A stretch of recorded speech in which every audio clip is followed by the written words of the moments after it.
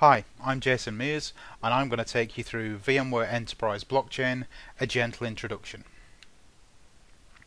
So what is a blockchain? Well, a blockchain is a tamper-evident and tamper-resistant store of information used by multiple users or organizations in a distributed fashion. Everybody in the blockchain network, or consortium as we like to call them, maintains their own copy of the blockchain.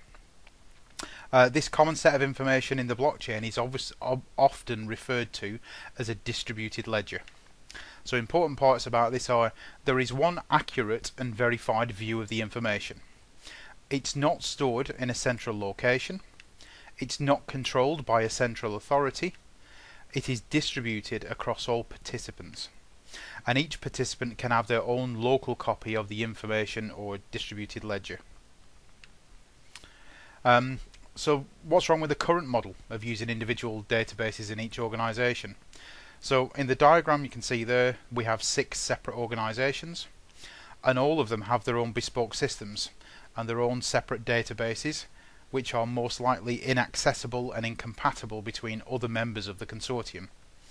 And if this organization A, wants some information from organization E, they probably have to manually either pick up the phone and telephone somebody and ask them for it, or send an email. And that organization, once it's got the information, will probably email it back, or maybe put it on an FTP server or something like that. But it's a manual process of requesting information and sending information backwards and forwards between organizations. And the other part about that is that once organization A has got that data from organization E, it stores it in its own database, and data very quickly gets old, stale and inaccurate. So how can blockchain improve this? So in this example, again, we've got 6 organizations, but they're now working together as a consortium. They still have their own bespoke systems as they had before, but now this new system that they've got, in addition to their existing ones, is compatible and accessible between all members of the group or consortium. Data is updated live, and it's always up to date between the organizations, and data is always verified and accurate. So just to kind of summarize that again, there's multiple copies of the data in different organizations, but there's a single view of the data. The data is the same at all of those organizations because of the consistency that blockchain gives you.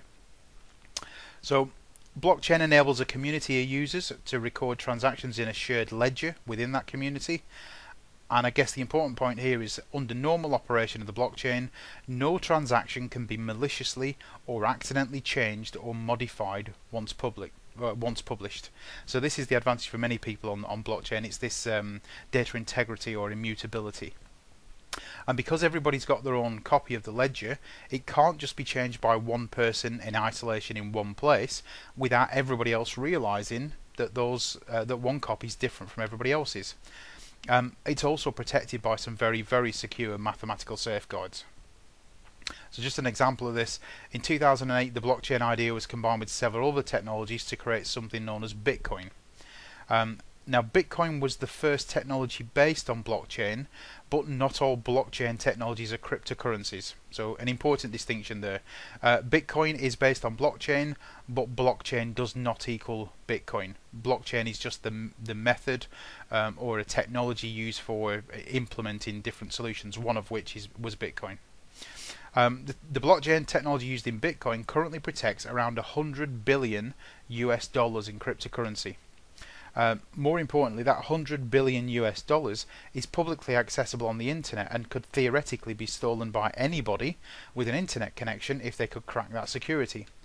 But in 10 years, not one person has been able to crack the security. So with a £100 billion prize in public domain, nobody in 10 years has been able to crack it. So you can be, kind of reasonably confident that the cryptography and the maths involved in it are robust. But because of that, it's kind of got businesses' attention, because businesses are now looking at blockchain to improve things like security of information, integrity of information, and the distribution of information. And many of them are creating B2B or business-to-business consortiums to share information in a secure fashion with this additional level of trust. So trust is something I want to come on to again, because trust on the blockchain is about absolute verification. It's not about hoping and wishing that things are okay, or a gut feeling, or just kind of, thinking that things are okay. It's about absolute verification. Trust on the blockchain is provided by complex mathematical equations and formulas, and the numbers and possible permutations involved in these kind of formulas mean that blockchain is practically uncrackable with modern computing hardware. Just as an example, if you wanted to brute force the Bitcoin network by just buying lots of equipment and trying to have more equipment than everybody else, you'd need to invest roughly $90 billion every 10 minutes. That's how unfeasible it is to try and break this just by buying equipment. So, as I said before, the VMware blockchain that we've been designing for business is known as Project Concord. And we announced Project Concord at VMworld 2018 in the US on August the 28th. So this is the technology that VMware have brought to the fold, which is a blockchain technology, but it's a business-focused blockchain technology. And then, just kind of in summary to wrap up, just a few key points here to understand. Blockchain is secure. A blockchain is tamper evident and tamper resistant. It's decentralized, so VMware's enterprise blockchain is a distributed solution, but each organization in the consortium can have its own local copy of that information. It's permissioned, so VMware enterprise blockchain employs network security and individual permissions between a group of organizations. And the VMware Enterprise Blockchain solution is called Project Concord, and all of the key components have been released under an open source license. For more information, there is an accompanying guide that goes along with this series of videos from the National Institute of Standards and Technology, known as the Blockchain Technology Overview, and there are links there to the document and a couple of relevant sections. So I hope you found that useful, and thank you very much for your time.